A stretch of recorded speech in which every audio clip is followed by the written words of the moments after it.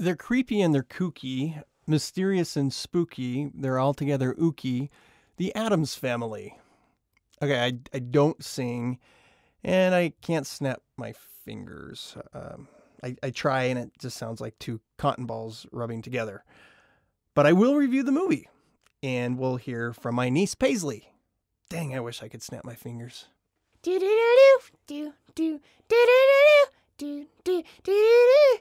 The kid and the cookie, and the cookie, and you the Cocoa Puffs, the Addams Family.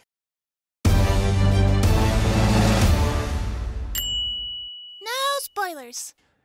Addams Family started as a comic way back in 1938 in the New Yorker magazine, created by this guy, Charles Addams. This guy definitely modeled Gomez after himself. And the family has shown up over the years in TV shows, in movies, in cartoons, and now we have this animated movie. They're most famous for their fascination with creepy things, death, ghosts, and the macabre. Also famous for that song that just sticks in your head like an earworm and just won't get out. So, is it creepy? Is it kooky? Will adults like it? Will kids like it? Did you like it? Let's talk about it. All right, let's start with characters. Gomez. He's the dad.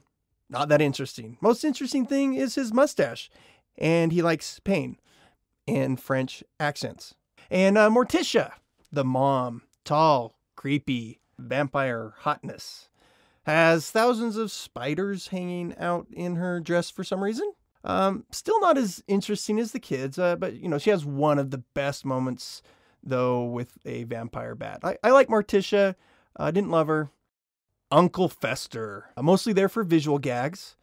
I thought he'd be annoying because of his voice, this guy, but he was actually really funny, but not in the film that much. Wednesday, the best character in the movie. She's dry, sarcastic, mischievous, smart, inventive. Loved her. Definitely the star of the film. Pugsley, another fun one. Not so bright. Loves explosives, very destructive, great facial expressions, and a striped shirt. Lurch. Not that many lines, but boy, he grew on me like a mold. But a good mold. A mold that you love. Ugly and adorable at the same time. And his organ playing was always some great moments. And his musical number. You need to see the movie just for the musical number. The character design of the family is based on the original 1938 comic, which is so cool. Instead of making it some new interpretation or basing it on the TV show, they stuck with the original. I loved the character design, but I loved it even more knowing they held on to Charles Addams' creepy, warped vision. Okay, and finally, the bad guy or villain in the movie, Margot. For me, she's the least interesting part of the movie. I mean, she's a pretty good foil to the family because she's, bright and happy and perky, but she is one note through the entire film. One-dimensional, and she's interesting at first, but I grew tired of her. Her motivations were simple and dumbed down. Boo on Margot. But great hair. Kudos on the hair, animators. The story. The Addams family has retreated from the world to a haunted old mansion high up on a hill to get away from torch-bearing, quote, normal people. I can't do air quotes that well. Okay, we see how the family lives, a tiny little bit of character development. All of this was really interesting. You see the tensions and relationships between the family members, how Pugsley is learning to be a man, how Wednesday is anxious and interested in the outside world, the creepy quirks of the house. They have a lion for some reason. It's all fun. Then we get to the plot line. A home makeover reality TV star creates a perfect town in the valley near the Addams family's home. But when she discovers there's an ugly, old, broke-down mansion at the top of the hill, she wants to either make it beautiful or drive the family out of their home and destroy it. Not a terrible plot, especially one for kids to follow, but the further we get into the movie, it grows a little tiresome.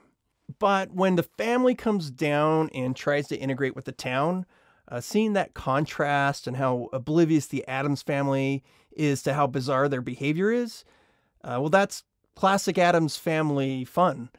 Fester is hilarious. Wednesday gets into some brilliant mischief, just fun all around.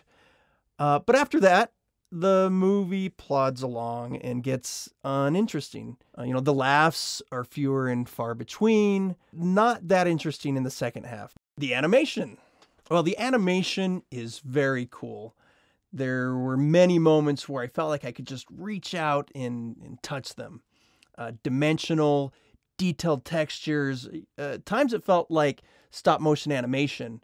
It felt a little like Coraline at times, especially in the beginning around the mansion and the Addams family. But the perfect town is less so by design because it's supposed to be cookie cutter and bright and perfect, fewer flaws.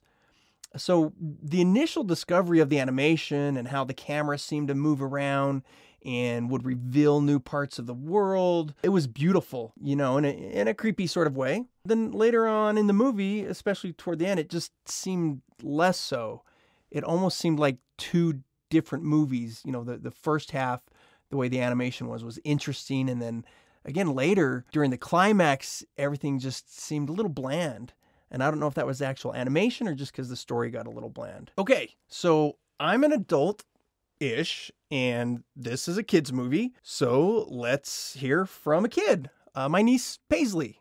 The guy I saw the Addams family. It was really good, really funny, and it had pretty good characters, but it was kind of scary because it was a Halloween movie. But I'm brave. I'm a brave girl. The movie was actually really good. At least the first half of it. The second half felt like it was rushed and went downhill with the character development and storyline. But I think I'll just talk about how it had a big kitty in it. There's also a big kitty in it. He was big and cute, and he was really fluffy, and he would chase people. But that was funny, and I just want to hug him because he looks so funny and fluffy. My favorite character was really Wednesday. She was a really good character. I could see a lot of potential in her because she was pretty funny. I really liked her, how kind of dark she was from her dark family, but she wanted to kind of step aside from that, which I like. I really liked her hair braids because they were nooses, which fit her character. Are they nooses, or would the plural of noose be niece? I really liked their little cousin-it, and he was really cute and really cool and really fluffy, but he made this big dramatic entrance, and then he really didn't do anything. He just kind of walked around just saying a bunch of random stuff, but he really didn't do anything. I don't know. That's all I have to say. Okay, I love you. Bye. Thanks, Paisley. So there you have it. Straight from a kid with a lot of energy. So I give the first half a Movie Bam Pow score of 82, and the second half of the film a 34. Average that out, and you get a 58 out of 100. Not terrible. Could be a fun movie for the kids to see. Maybe it might bore them. And as an adult, it was okay. That's me. But if you saw it, what did you think? Subscribe, hit like, comment. We want to hear from you. What upcoming movie do you want us to review? And as always, have a good time at the movies and be considerate. Bye.